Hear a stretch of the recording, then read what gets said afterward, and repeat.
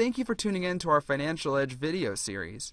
My name is Justin Davidson, and today we're going to cover how to purge voided checks. In your Banks module, under Administrative Tasks, click Purge Voided Transactions. Remember that in order to purge, you must have already voided the transaction previously. Select the appropriate transaction type from the drop-down, and select the appropriate purge by method.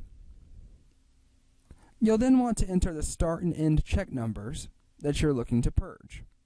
Please note that if the number is the same, enter it in both fields. You can then click the checkbox if you wish to print a control report. If you do not want a control report, just leave that checkbox unmarked and click Purge Now. When you receive the box, or are you sure you want to purge these voided checks, click Yes, and then the process will be purged. Please note that some of you may see the following screen. If you see this screen, it means you voided your checks, but you did not post to General Ledger. You must post your voids to General Ledger before you purge. If you click OK on this message, it will allow you to go back and complete that posting.